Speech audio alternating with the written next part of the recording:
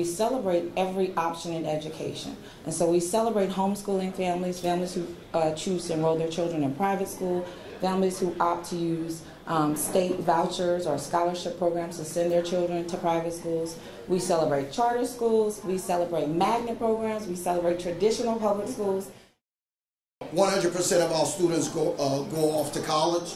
For example, this year we're going to have 15 kids to graduate. We'll probably collect over $30 million in scholarship money. So we basically tell our students, go big or go home. We expect excellence. This year, graduating class will have a probably average ACT score of roughly a 29.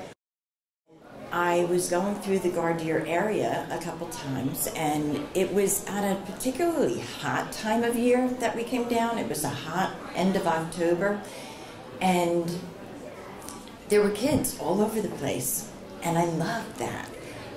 I came from New York, and we used to play out in the stoop and everything. My kids were always outside, and so I pulled over and started talking to them. And we just kind of hung out, and they told me what schools they went to.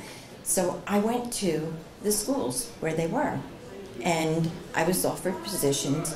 But one thing I heard, and this is not to down public schools, but the 3 schools that service that area, all 3 principals mentioned to me that, you know, if it wasn't for those kids in Gardere, we'd be an AB school.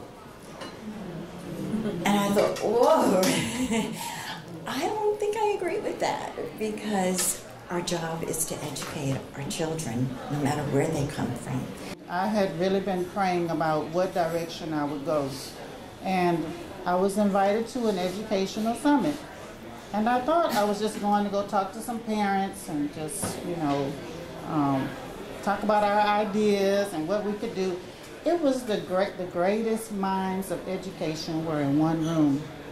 And I heard Dr. Fuller speak. And when he spoke, it was like, oh my God, somebody understands. Somebody can vocalize what I'm saying, the importance, the vital necessity of education.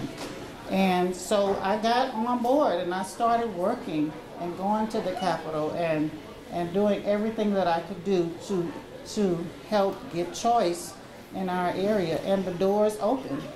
Just before my son went to 6th grade, the doors opened, and 5 of my children got scholarships. They went to Hosanna, and you know, even though I had to bring them every day, it was like a breath of fresh air, because I was like, finally, I don't have to do this to my children. I get another choice.